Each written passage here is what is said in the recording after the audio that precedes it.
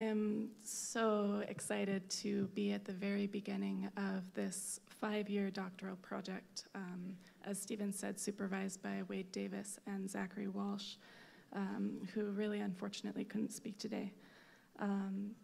So over the next 5 years, we really aim to create the definitive statement on the San Pedro cactus, which has not been explored a whole lot in the academic literature.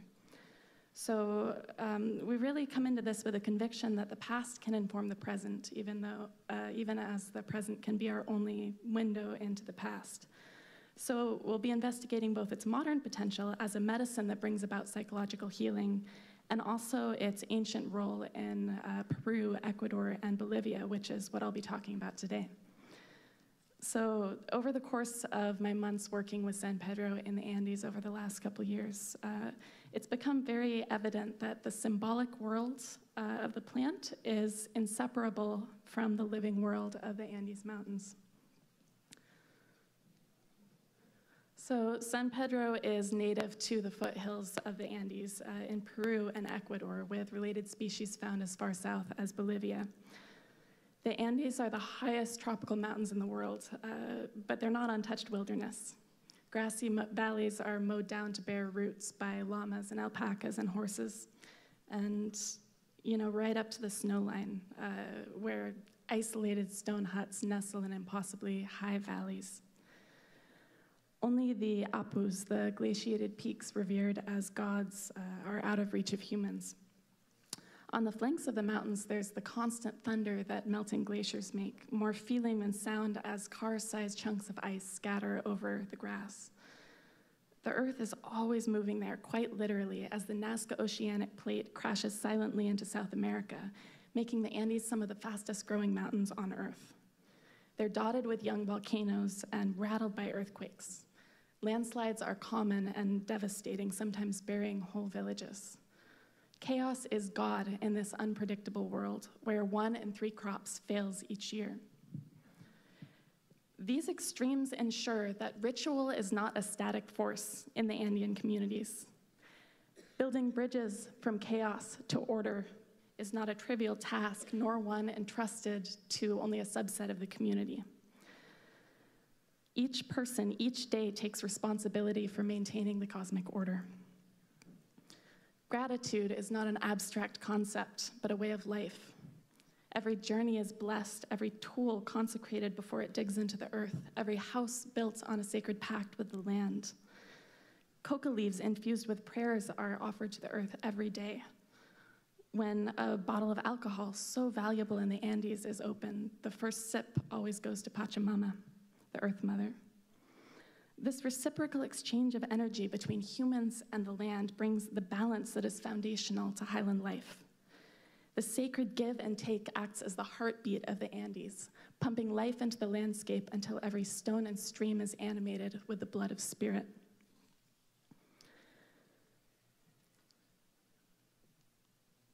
Without movement, there is chaos. Without movement, there is death. Without reciprocity, there is chaos. The definition of life is oscillation around a balance point, a homeostatic dance between the complementary forces of giving and taking. So this is the world that San Pedro brings alive for those who work with the plant. Wachuma is the name given to the cactus in Quechua, the native language of the Andes. It's most often translated as dizzy, which sort of reinforces this notion that the cactus makes you go mad, hallucinate, lose equilibrium. This was the view of the colonial chroniclers who wrote about the plant in the 16th century, and it's from their influence that the name San Pedro comes. The Catholic St. Peter, of course, holds the keys to Heaven's Gate. In contrast to this idea of dizziness, most people who work with San Pedro will tell you that the plant is all about creating balance between forces of good and evil, inner and outer, masculine and feminine, resolving the inner and the outer to equilibrium, restoring true justice. When indigenous people take medicine, it's generally not to transform themselves or their communities. It's not to become. It is to return balance where the balance has been lost.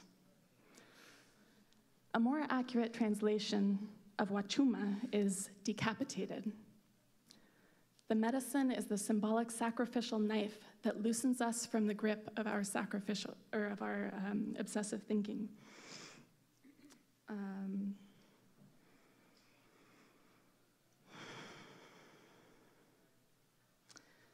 We live in our heads, and that makes us crazy. San Pedro is more concerned with our hearts.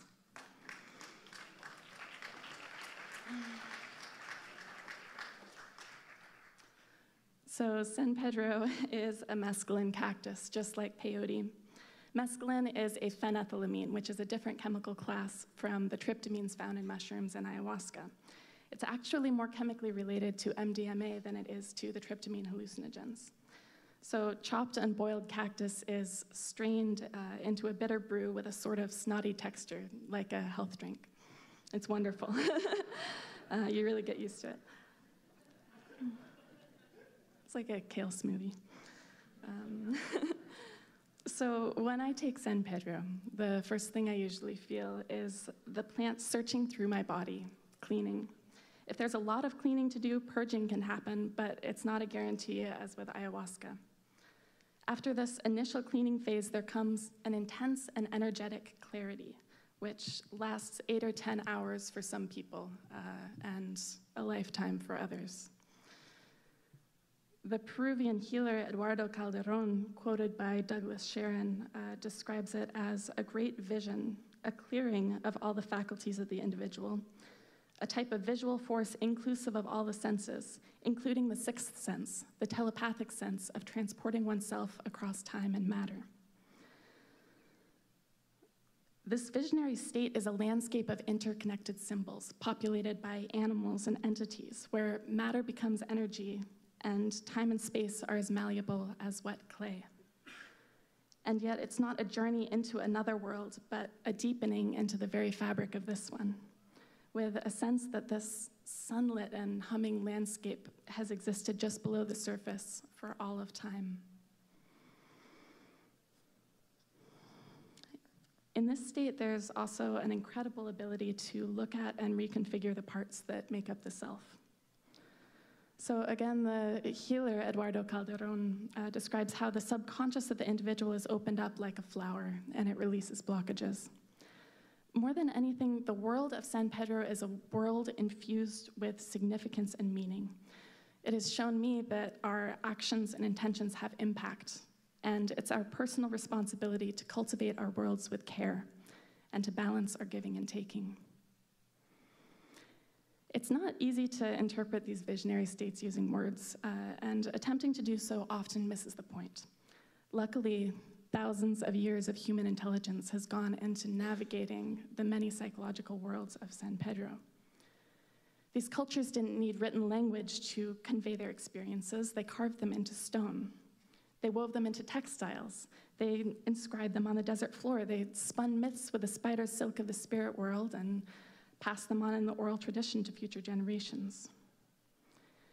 These weren't fanciful illustrations, they were recorded knowledge. They weren't beauty or intricacy for their own sake. They were the language of the collective cultural mind, a language that can serve as script for our understanding of visionary symbols. So tracking down the origins of visionary plant use is famously tricky. Vegetable matter degrades quickly, and even if it survives or is represented iconographically, it's hard to unequivocally determine whether and how the plants were used. So it was astonishing to all concerned when, in 1972, the excavations of Luis Lumbreras unearthed this particular low-relief carving in an ancient ceremonial center nestled in the Andes between forest and sea. So embodying characteristics of eagle, jaguar, and serpent, this is a full united being traveling freely between human and God, living and dead. This particular carving is 3,300 years old. And in the decades since this carving was unearthed, dried fragments of cactus have been found in coastal areas that date the ceremonial use of San Pedro to at least 4,000 years. Lumbreras and his team were part of the long series of excavations that uncovered one of the greatest mysteries in South American archaeology, Chavin de Huantar, the main ceremonial center of the Chavin culture, which flourished throughout the Andes at that time. These low-relief carvings are beautiful examples of the novel artistic style pioneered by the Chavin culture. And novel is really an understatement, because at precisely the time that San Pedro showed up, everything was changing in the Andes. Chavin was the first sophisticated civilization of the Andes, the first defined artistic style, the first monumental architecture. Ceramics were invented, irrigation was invented, llamas were domesticated, and the first uniting empire of the Andes was born. This period of time was called the Chavin Horizon, invoking images of a culture that rose like the sun from the void. And it did.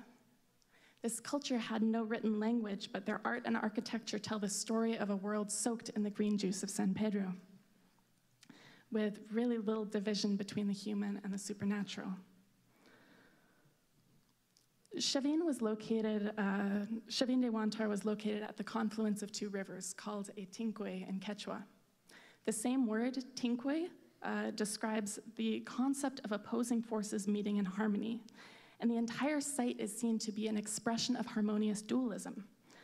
The very word Chavin comes from the word for center in Quechua, the fulcrum between order and chaos, human and spirit. At Chavin de Huantar, you can actually enter the dark underground labyrinths that snake below ritual courtyards and have some alone time with this 15-foot stone obelisk that pierces earth and sky in the center of the labyrinth. It's the Lanzón, the axis mundi of the Andes, the principal cult image of the site. With one hand raised and one hand lowered, this god is considered to be the very face of uniting opposites. Here she is represented again, holding a conch shell in one hand and a spondylus shell in the other, which are widely considered to represent female and male polarities. And it happens to be this very being that is shown in profile in the carved depiction of the San Pedro bearing supernatural that I showed a few slides ago. So Chavin de Huantar really appears to have been a pilgrimage site where people from far and wide in the Andes would travel to gain illumination. And it's not hard to see how such a journey to meet such a plant could have inspired the lives of ancient people. The Runacuna have been pilgrims since their ancestors migrated in waves from the north 15,000 years ago and formed nomadic groups that migrated with the seasons. Today, tens of thousands of native Andeans every year make pilgrimages to sacred sites in the mountains, tracing the ancient paths, following maps of meaning drawn by myth and colored by experience. So it's no surprise that Chavin was a culture of pilgrims. This map shows the extent of Chavin influence in Peru. And all of these sites were connected by footpaths, which is quite impressive when you consider that the distance from the far north to the far south of this empire's reach is equivalent from the distance from Vancouver to San Francisco, California. But here's where the mystery gets even stranger. There's no evidence of even basic defensive structures at Chavin de Huantar or most of the other Chavin-influenced ceremonial sites. They were at crossroads, many people visited them, and they contained artifacts of great value, but there was no evidence that these sites were physically protected in any way. Conflict and weaponry were very rarely depicted in the art of this period. The civilization was not built on conquering and warfare, it was built on belief. Consider what it would take for economic and social structures to thrive peacefully for 1,500 years. For lack of a better explanation, scholars have generally hypothesized that this stability arose from religious strategic manipulation, that the massive Chavin Empire was ruled by a group of shaman elite who held enormous coercive power over the common people by terrifying them into submission. San Pedro, if it is mentioned, is cited as just another manipulative tool. But dismissing what today's experience shows us to be a powerful and life-altering psychedelic doesn't quite add up here. Powerful visionary plants are not a side dish at the feast of a culture. They are the wine and the bread, and they're foundational in establishing the worldview of people who use them. There's no doubt that the beliefs and cosmology that govern the Andean way of being today were born with Chavin. But where did Chavin come from? This was a culture in balance. It was not just art or architecture, not just shamanism, and the manipulation hypothesis seems oversimplified. Chavin was the fluorescence of an idea, the birth of a symbolic cosmology that gave meaning to life, a uniting religion that swept the creative potential of the Andes to its greatest heights, never rivaled in its intensity before or since. What if Andean culture was born from a San Pedro vision? The idea that San Pedro was the catalyst for the Chavin fluorescence was first suggested by Wade Davis in his wonderful 1998 essay, Cactus of the Four Winds, and it merits further exploration. Over the next several years, we'll be asking how the history of the Andes would look if San Pedro were front and center.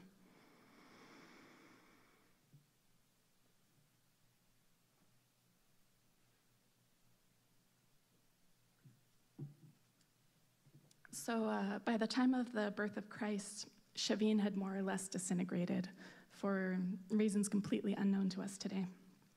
In its place rose a succession of fairly short-lived coastal cultures with now famous ceramic traditions, most notably Moche, but also Salinar, Nazca, Paracas, and Chimu.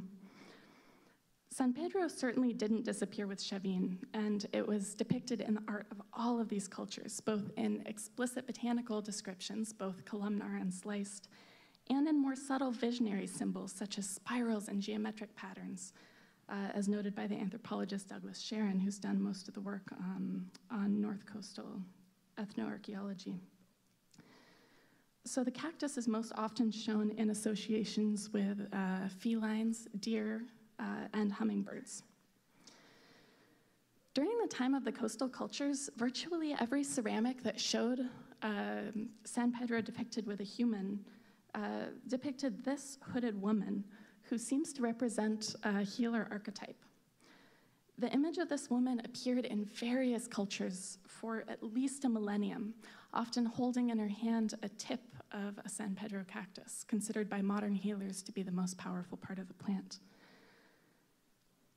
Here, the San Pedro woman is shown suckling a baby at one breast and a length of San Pedro cactus at the other. Men in these coastal cultures were often depicted with magical objects and in shamanic scenes, but virtually never with the cactus. San Pedro seems to have been the exclusive domain of women, who cared for the health of individuals and families. And the role of men seems to have been separate and oriented toward managing the society and the state. These ceramics stand in contrast to Chavin iconography, which most often represented shamanic beings embodying both female and male characteristics in the harmonious blending of opposites. There's certainly a move from the harmonious to the oppositional between Chavin and the decapitator god worshipping Moche.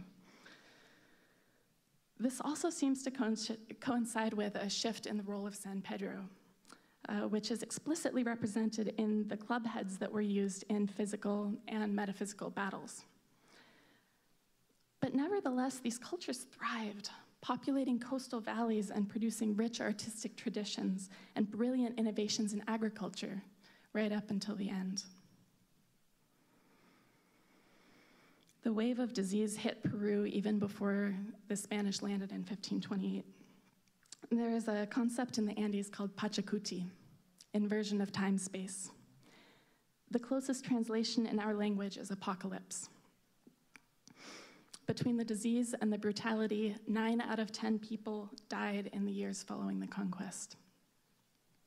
Anyone who survived and was caught using San Pedro was convicted of devil worship, punished for the heretical notion that heaven can be glimpsed from earth. The conquistadors weren't trying to erase San Pedro, they were trying to annihilate the soul of a people. San Pedro was just one more justifiable excuse for violence. San Pedro use didn't threaten the Catholic God, it threatened the authority of those who wielded their concept of God as a weapon, shedding the blood of those they put beneath them. So for 300 years, the only voices that spoke of San Pedro were colonial chroniclers. And then for 150 years, there was silence.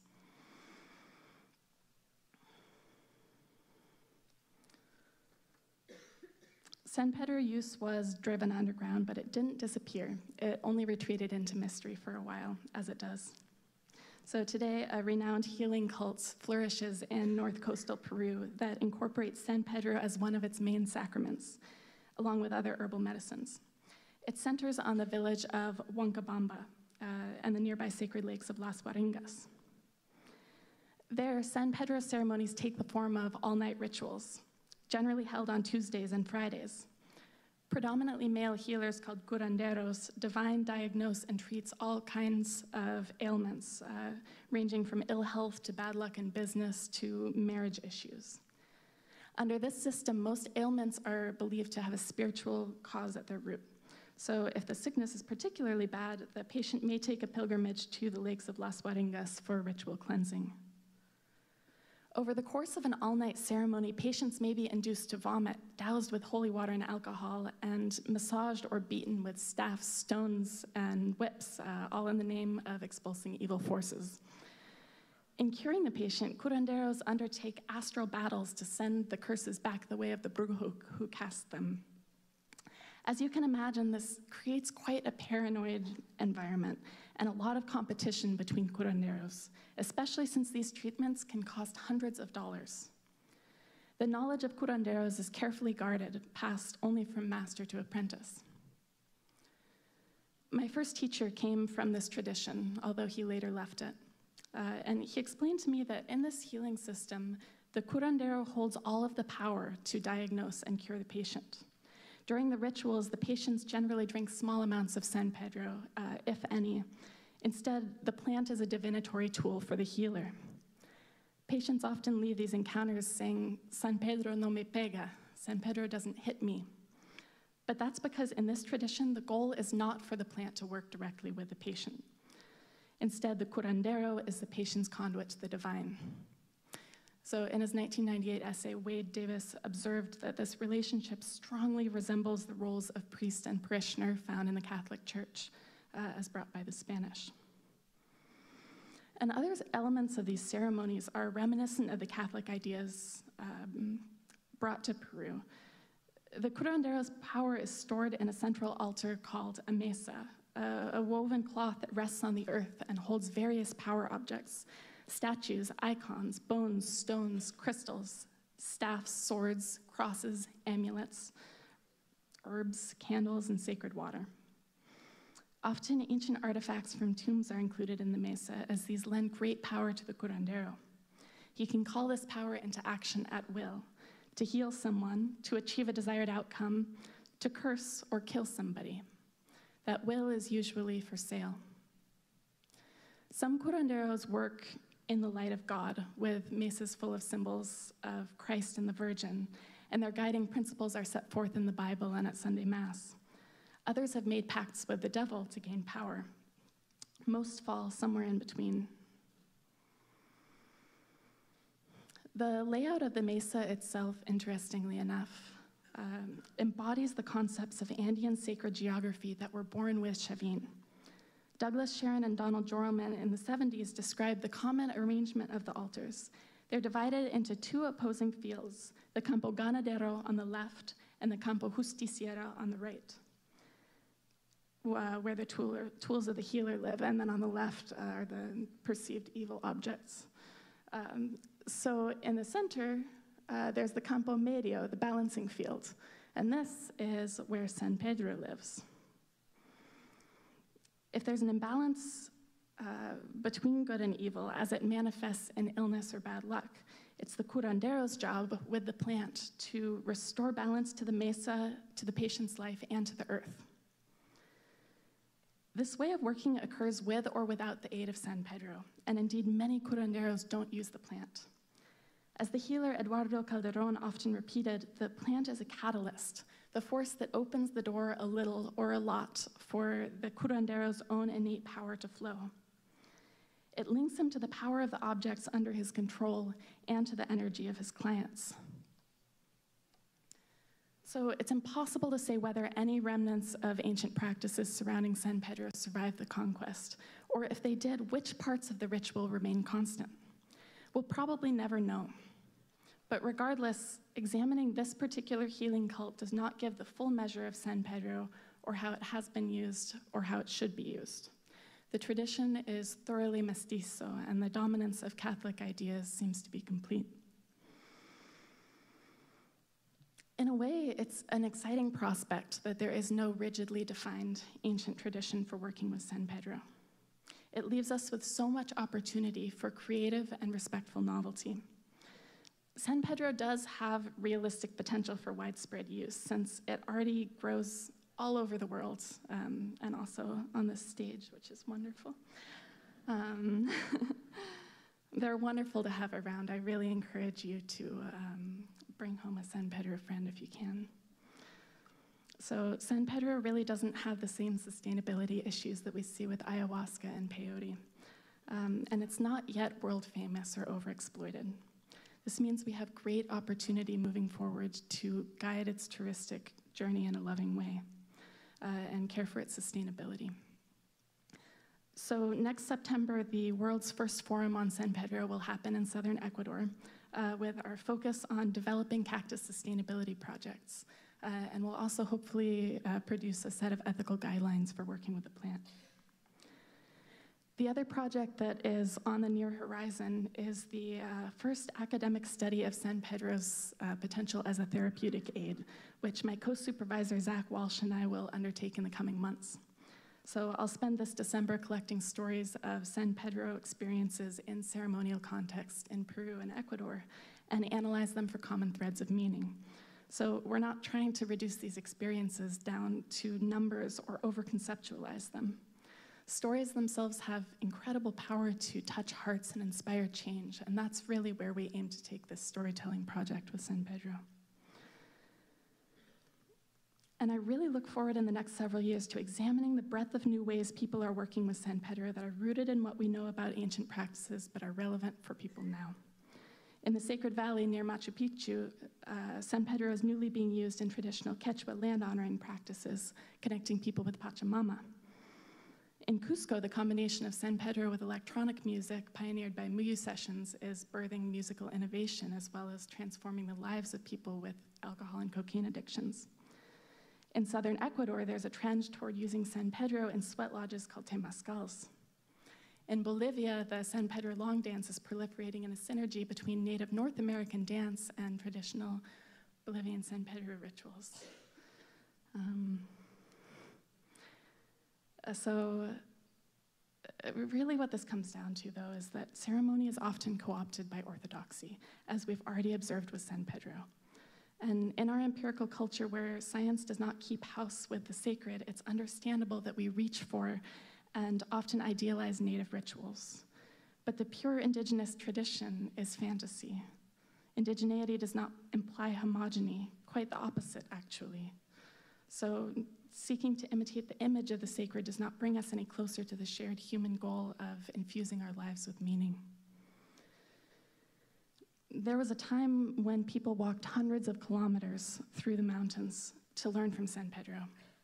And the visions and insights that they gained inspired monumental architecture, novel and complex art, and peaceful cooperation.